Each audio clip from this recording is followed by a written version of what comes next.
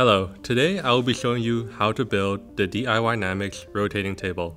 This device models the behavior of large fluid bodies, such as atmospheres and oceans, on Earth and other planets.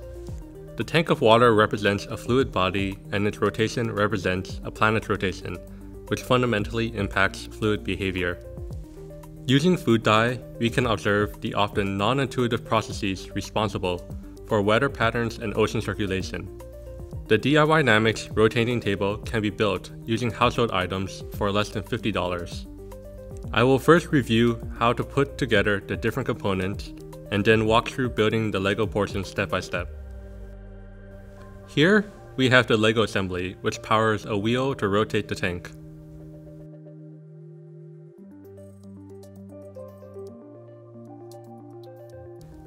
Here, we have the OXO Lazy Susan, which provides a rotating platform.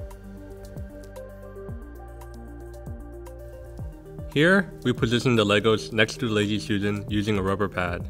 This prevents the Legos from sliding on the table. Now, we have a motorized rotating surface. Add a container to the center of the Lazy Susan and fill it with water. Our model is now ready.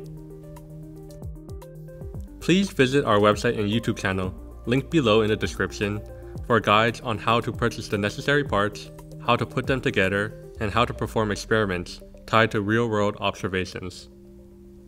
Now I will go over how to construct the Lego assembly. Thank you and enjoy.